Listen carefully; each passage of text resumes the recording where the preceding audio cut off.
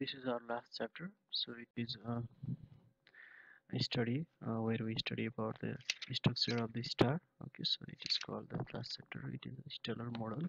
So this is our final chapter. That is the stellar model. Okay. So in this chapter we will study about like if I want to study the star, okay, so its properties. It is very difficult for me to directly observe or go there, okay, because I'm very far from the star, okay, almost at a distance of light years, okay, and uh, except our sun, other stars are very far from us. Also the condition are very complicated on those stars. So because there are different kind of variable, they are changing over time, okay, so it is very difficult for us to study the star. So what we do is we develop the model, okay, so we develop the simple model that will help us to study its properties and the star. Okay, so there are different kind of model, that is that is a linear star model, or that is a polytrope, or from the previous equation what we learned that the hydrostatic equilibrium, that is dp by dr, it is given by g m by r square, and then r, it is a hydrostatic equilibrium. Okay, similarly what was the continuity equation, the mass continuity equation, it was we derived, okay, यो सबै के गर्यो, we already discussed and we also derived.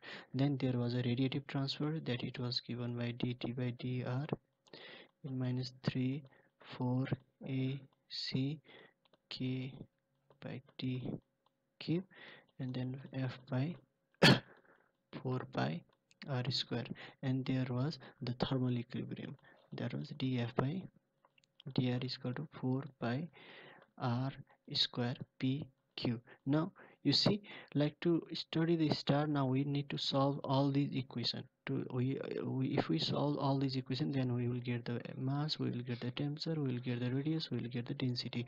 But there are almost 7 unknown quantities, okay, we only have the 4 equation, but we have the 7 variables. So what is the difference, second degree equation tells us to find the variables you need to have the same number of equations. To find the 7 number of unknown variable, you need to have the 7 equation, okay, you need to have the 7 equation, but only we have the 4 equation.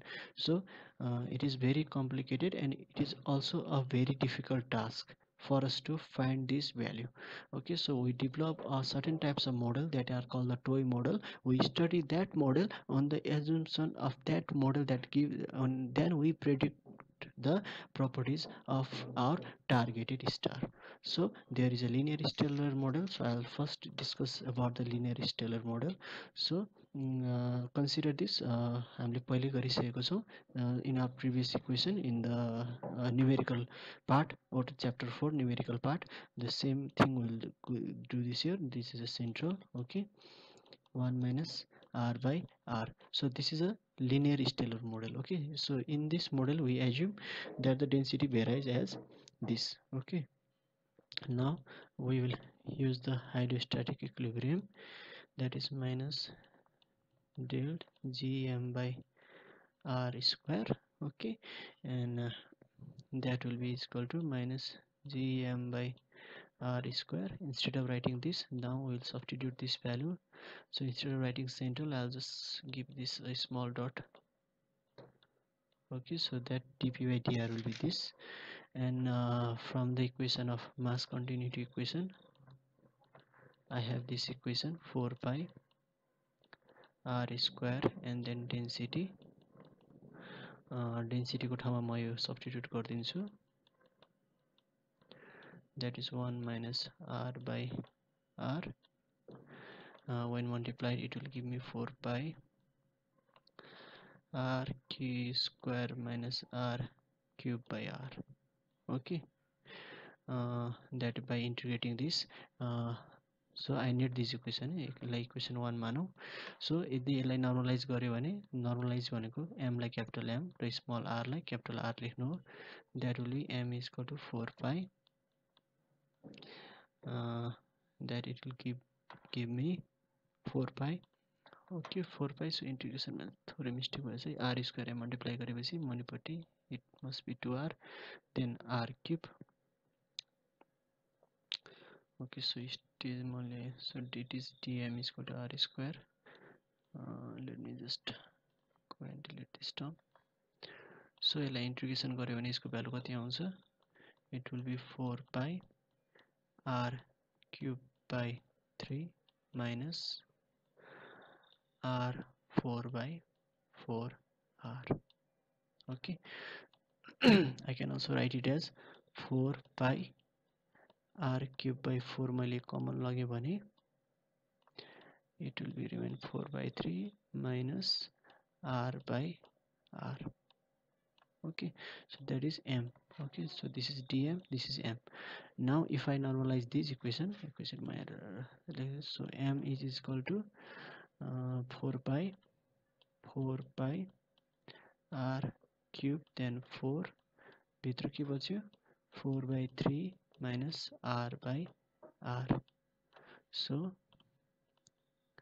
it gets cut off okay so I am remaining pi by r cube 4 by 3 minus r by r okay so if I normalize this normalize भनेको small m लाई capital M र small r लाई capital R लेख्नु that capital M is equal to pi by r को whole cube then this will be r यो र यो काट्यो भने चाहिँ 4 भने that will give me 1 by 3 so this will be pi by r cube by 3 and there is a density term also okay so your density term छुटेछ and density and density so this is my mass or density is given by 3m by pi r cube and this density is the central density okay so यो सबै कुरा भइसकेपछि now I use the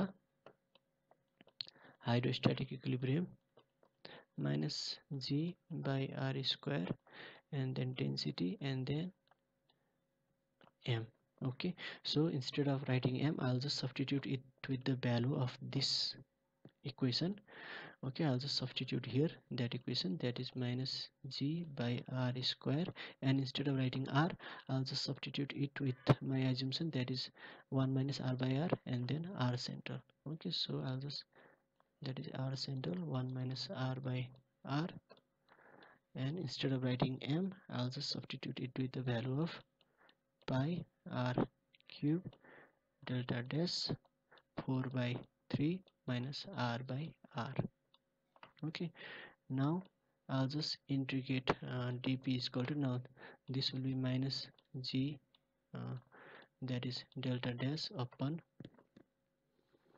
यो r square र यो r काटिन्छ अनि एउटा r मात्र बाँकी हुन्छ and that is square okay this and this will be square and this will be pi and 1 minus r by r यहाँ के बच्यो यहाँ एउटा r बच्यो यहाँ 4 by 3 minus r by r okay so यो सबै गरिसकेपछि फाइनली यो तपाईले इन्टिग्रेट गर्नुभयो भने you will get this minus pi g delta dash को whole square okay and inside this you will get 4r by 3 minus 4r square by 6 you will get minus 4r square by 6 minus r cube by 3r minus 4r cube by 9r plus r to the power 4 divided by 4r square and the constant term c okay so I am integrating the p from p naught to what the outer region okay so at the surface that is r p r to p r but surface मा के हुन्छ surface मा त pressure जो nuclear reaction को pressure त्यो त outward हुन्छ हैन सबभन्दा म्याक्सिमम प्रेशर यहाँ हुन्छ surface मा त प्रेशर त्यति हुँदैन हैन यो न्युक्लियर रिएक्सन को so I can consider them as a 0 so 0 consider गरिसकेपछि and r is equal to r गर्नु पर्यो हैन भन्छ यो स्मल r छ यो स्मल r लाई क्यापिटल r लेख्यो भने मैले c को भ्यालु कति पाउँछु त्यो सब्स्टिट्युट गर्यो भने finally I get the value 5 by g by 36 delta square and r square. यो सब्स्टिट्युट यहाँ गरिदियो भने that is P is equal to यो and then त्यो constant value यहाँ राख्यो भने that is the pressure. That is the pressure that I get. Okay, so finally त्यो सबै सब्स्टिट्युट गर्यो भने I will get the equation pressure is equal to 5 pi g 36 delta square, that is delta central, r square यो तपाईं आफैले गर्नु है, that is a simple algebra.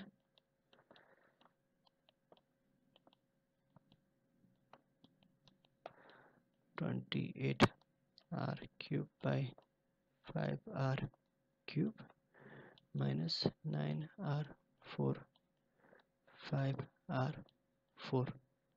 So this is the pressure we get. Okay, so after that temperature को लागि के गर्न सक्छ, temperature लागि we can just use the non-degenerate pressure, that is rho k T by mu mh. Now T is equal to mu m, that is small h, by rho k into P. Okay, so P को value मैले यो substitute गर्छु, यो यहाँ T को value T को ठाउँमा राख्यो भने then I will get the T को टर्म कस्तो मैले पाउँछु 5p g mu m, that is small h, 36k, then delta r square, this is delta central, this is r square, भित्र के पाउँछु 1 plus r by r minus 24r square upon 5r square plus 4r cube upon 5r cube minus 19r 4 by 5r 4 and minus 9r 5 by 5r to the power 5. So this is our required equation. The central temperature can be obtained if we substitute r को value 0. So यो सबै r को small r को value 0 राखिदियो भने then T will given by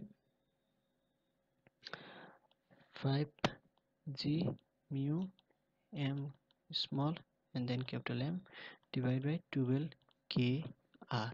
Okay, so अब हाम्रो सन को लागि चाहिँ यसको भ्यालु कति हुन्छ 10 to 10 to the power 7.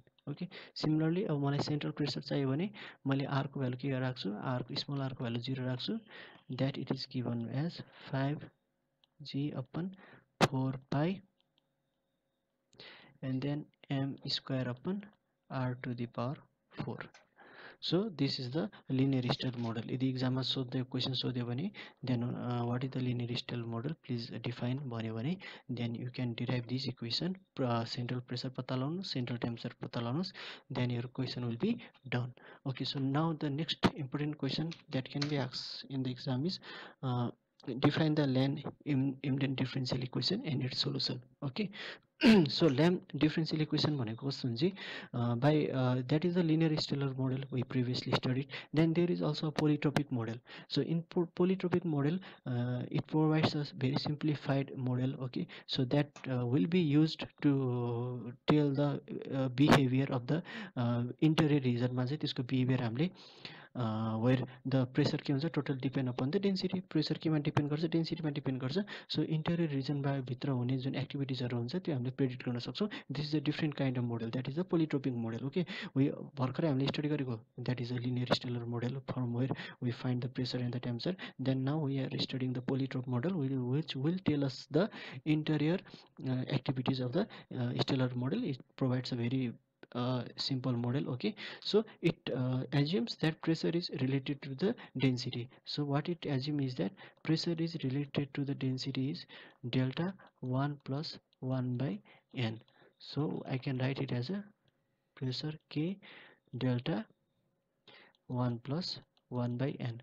By using this equation, now we can solve the differential equation, that is the Lamb differential equation, and we can discuss its solution. That is a very important question for final exam. So let me go back to my hydrostatic equilibrium. Okay, so we know that dp by dr is equal to, that is from the hydrostatic equilibrium, minus g by r square, that is density. Okay, so now mass is equal to r square upon delta g and then dp by dr.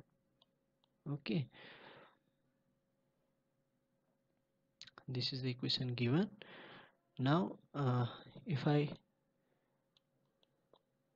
take the derivative of dr, then since it is a constant value, that is g, negative, so negative, this is the function of r, this is the function of r, this is already the function of r. So यो सबैलाई म के गर्छु, एउटै ब्राकेटमा राख्दिन्छु. Okay, so this is density, this is dpv by dr. so this is equation 1. now mass continuity equation बाट के भन्न सक्छौं, dm by dr भनेको के हो, it is equivalent to 4 pi r square then dr. so यसको ठाउँमा मैले यो सब्स्टिट्युट गर्न मिल्छ. ओके, यसको ठाउँमा मैले यो भ्यालु राख्न सक्छु. so now our equation will look like this. It will be 1 by g d by dr भित्र के थियो, delta dpv by dr, which is equal to, since negative sign पनि थियो हैन, minus 4 pi g and delta. Okay, this is the equation we get. now from the previous हामीले के assume गरेको थियौ, that this equation हामीले assume गरेको थियौ. okay, so प्रेसर केमा डिफाइन हुन्छ, डेन्सिटी को टर्ममा. so that is k delta, we write it as gamma, where gamma is equal to 1 plus 1 by n. अब यसको dp by dr को टर्ममा लग्नु भयो भने you will get k gamma delta gamma minus 1. so dp by dr को ठाउँमा के substitute गर्दिनु, त्यो भ्यालु सब्स्टिट्युट गर्दिनु है त. so we will get this kind of solution, d by dr r square by delta. so this will be k gamma and then k gamma, this is delta gamma minus 1, यहाँ जे छ 0. अब gamma को ठाउँमा के लेख्नु, gamma को ठाउँमा के लेख्नु तपाईले, n plus 1 by n लेख्नु. ओके, त्यो लेखिसकेपछि के हुन्छ, यो त डेल्टा गामा माइनस 1 छ, यो भनेको 1 plus 1 by n minus 1 हो हैन. गामा minus 1 भन्नु भनेको 1 plus 1 by n minus 1 हो. यो काटिन्छ, यहाँ के हुने भयो, यहाँ चाहिँ तपाईको यो, अब यहाँ चाहिँ तपाईको 1 by n हुने भयो हैन. यो गामा को ठाउँमा पनि के सब्स्टिट्युट गर्नु, n plus 1 by n substitute गर्नु. सो यहाँ के हुने भयो, n plus 1 by n substitute गर्नु. Okay, so our final expression कस्तो हुन्छ, हाम्रो फाइनल एक्सप्रेसन. र त्यो गरिसकेपछि नाउ यो जहाँ डेल्टा छ, डेल्टालाई चाहिँ हामीले के भनेर डिफाइन गर्छौं, लेम्डा थीटा n भनेर. सो कहाँ छ हाम्रो डेल्टा, हाम्रो डेल्टा एउटा यता छ, यो डेल्टा भएको ठाउँमा लेम्डा थीटा n राख्नुस्. यहाँ पनि के छ, डेल्टा छ, डेल्टा भएको ठाउँमा लेम्डा थीटा n राख्नुस्, यहाँ पनि छ. ओके, यो तीन ठाउँमा चाहिँ डेल्टा थीटा n राख्नुस्. यो राखिसकेपछि हाम्रो इक्वेसन कस्तो हुन्छ त. So our equation will look like this, 1 by r square d by dr. So r square यहाँ के थियो, लेम्डा थीटा n हुन्छ हैन. अब इन्टु के भइहाल्यो, अनि गामालाई मैले के सब्स्टिट्युट गर्ने भने थिएँ, n plus 1 by n. Okay, so there is another equation, lambda theta n, यो भनेको 1 by n हो हैन. यो कहाँ थियो, यो डेल्टा, यो डेन्सिटी भनेको के हो, 1 by n हो हैन. यसरी आयो, गामा माइनस 1 लाई चाहिँ मैले यसो गरे भने 1 by n बच्छ. So that is 1 by n अनि equal to minus 4 pi g, त्यसपछि लेम्डा थीटा n हुने भयो हैन. अब यो भइसकेपछि लेम्डा त कन्स्ट्यान्ट हो, यो लेम्डा लेम्डा काटिने भयो हैन. यो के हुने भयो, यो n र n काटेर यहाँ थीटा मात्र बच्ने भयो है के. सो यो कुराहरु भयो, यो कुराहरु भइसकेपछि एन्ड देयर इज अल्सो यहाँ एउटा छुटेछ, dp by dr. ओके, एउटा छुटेछ, यहाँ dp by dr छ. So that is a dp by dr.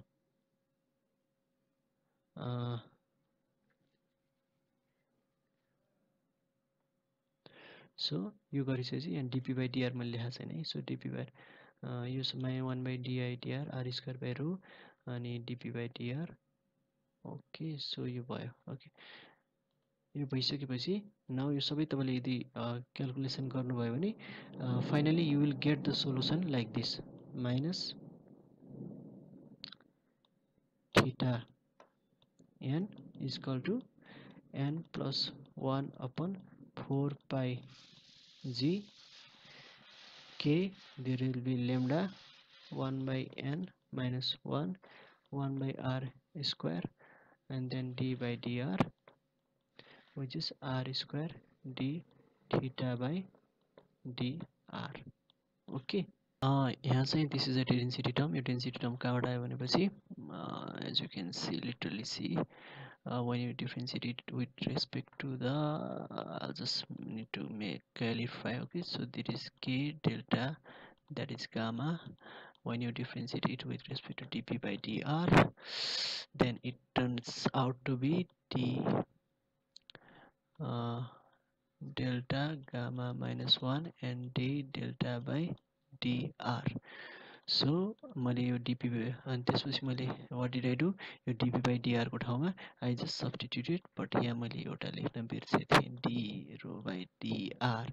So यो r rho को ठाउँमा पनि I'll just substitute with this value lambda theta n, and the final equation that I'll be getting from this equation is that I'll be getting this equation, that is minus theta to the power n.